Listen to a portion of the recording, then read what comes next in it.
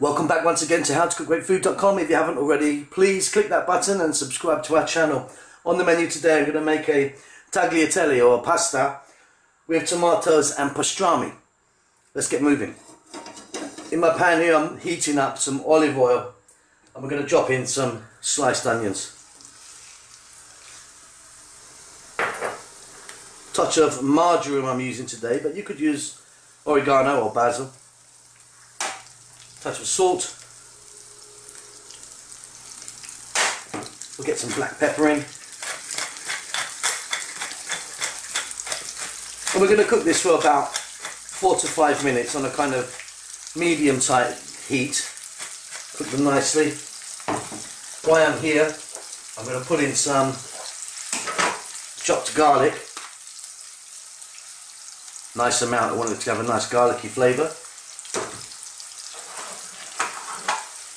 Now I like making this dish with pastrami. I mean, I love pastrami and it's great in a sandwich of course, but it can be used for so many other different things. I mean, this is really like a substitute for ham.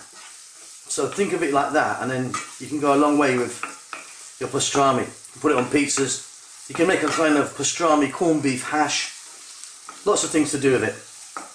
Right, let's sweat these down for a few minutes and I'll be back. These are coming along really nicely.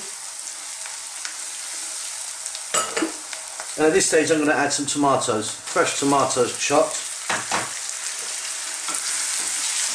If you wanted you could use a can,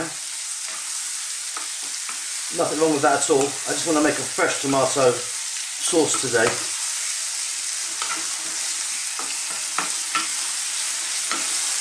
So, we're now going to pop a lid on that. I'm going to cook that for about 5 or 6 minutes, kind of medium, lowish medium heat. What should happen is they'll break down somewhat.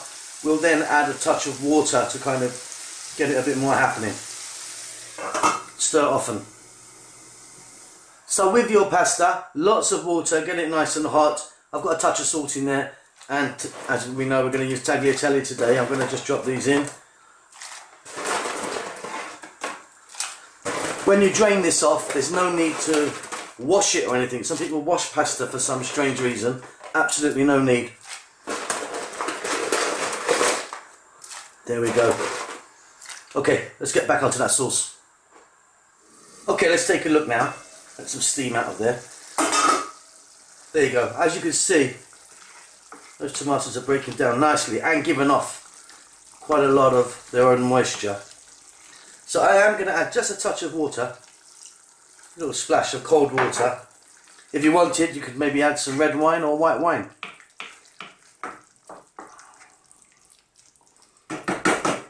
Now what I'm going to do is I'm now going to add ketchup.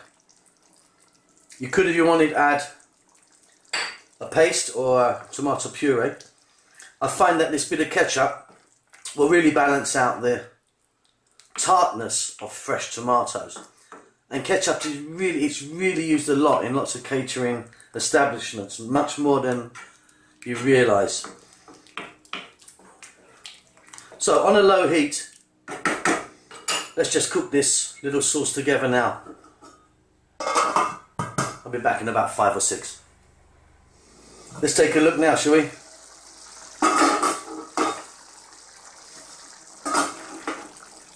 That's looking pretty good to me. I mean, we all know that generally if you're going to make a pasta sauce, the longer the better. I mean, this is really quick. And some of the pasta sauces that we make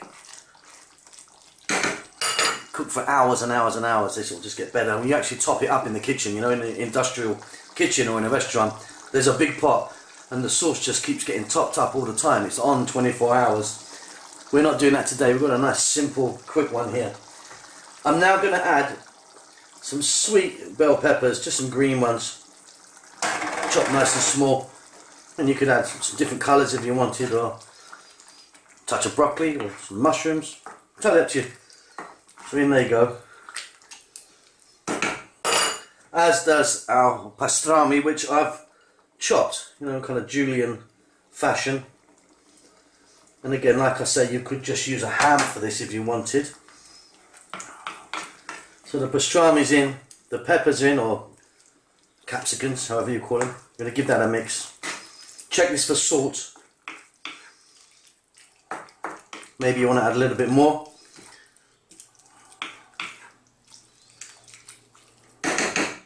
Lids on. We're on a simmer now. I'm turning it up full blast. Going to cook that high heat just for about 4 minutes. Okay, so my pasta's done. I've drained it off. And straight in back into the pot that I cooked it in. It's a bit big, you see.